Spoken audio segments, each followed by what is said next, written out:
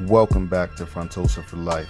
I want to thank everybody for taking the time to check us out. If you have not followed me on Instagram, please do so today. Let's take care of that, get that knocked out.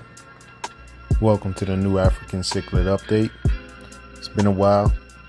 I got an order in from Snake River Cichlids. They really took care of me. It's one thing when you see them advertised, it's another thing when you see them swimming around in your tank and they look good and they look the same way. As you see these two guys here, I've seen pictures of them and I had to have them, and you can see them swimming around in my tanks as well. I don't want to hold you up. Let's get to the fish unboxing. I'm gonna make this as quick as possible. I'm speeding through unboxing so you can see how they're packed at Snake River Cichlids, and then we're gonna get right into the fish footage. Don't want to hold you guys up. I've been into fish keeping for well over a decade. Haven't been on YouTube quite a decade. I used to love watching videos like this that cut straight to the chase and were informational about the fish you could get from different retailers.